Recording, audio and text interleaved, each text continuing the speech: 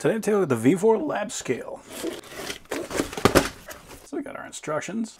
We got our power supply. It says that's good for 100 to 240 volts, so it's good for international or domestic. It outputs 0.5 amps at 12 volts. We've got a calibrating weight. This is a large one. This is 500 grams. Very nice that they included this.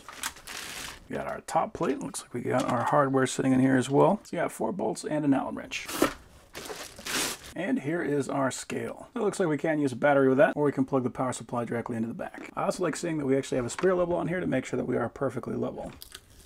So this is going to face up. It even says right here, need to face up. And it looks like we only really need 2 of these 4 screws, so it's nice that we got extras.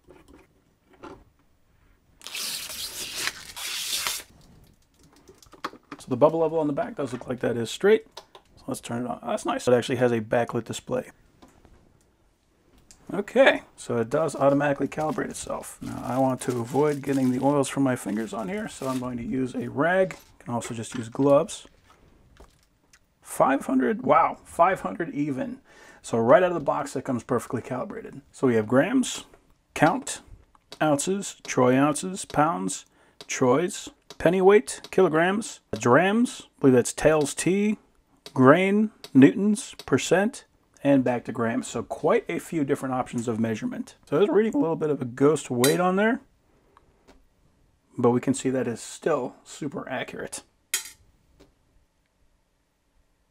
Cool. So let's try the count. So we're going to hit pieces, and it's going to ask for 10. Now if we want to change that, we can do 20, 50, 100, 200, 500, or back to 10. So that way if we're doing like sand or something, we have 500 pieces of sand, and just load all those on there. Right now I got 10 nuts. Got away from me. There we go. Okay, and it says we got 10. So now if I add 2 more on, it tells me we got 12. So if I got a whole mess of these things and I don't want to actually count them out, I can just throw them on there and it'll tell me exactly how many I got. So that is a very cool function. Now let's say this was glue or something that got stuck onto there. I don't want to have to like scrape it off or anything like that. I would just want to weigh this thing on there. I'm just going to hit tear. Then I'll zero it out. And go back to grams. We'll just set this on top. Let's pull this off. And we are back to 0. So that way we can easily get back to 0 no matter what happens to the scale. So then if we want to calibrate, I'll 0 that again. We'll hit cal.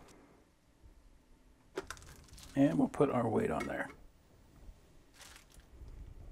There we go. Now we know we are calibrated for this weight. We'll take that off. Now we know that we are properly calibrated. Looks like it's not moving anymore either, so it's probably a good idea that we did that. Very nice that they actually included a proper weight for this scale. So yeah, overall, that is a very nice lab scale.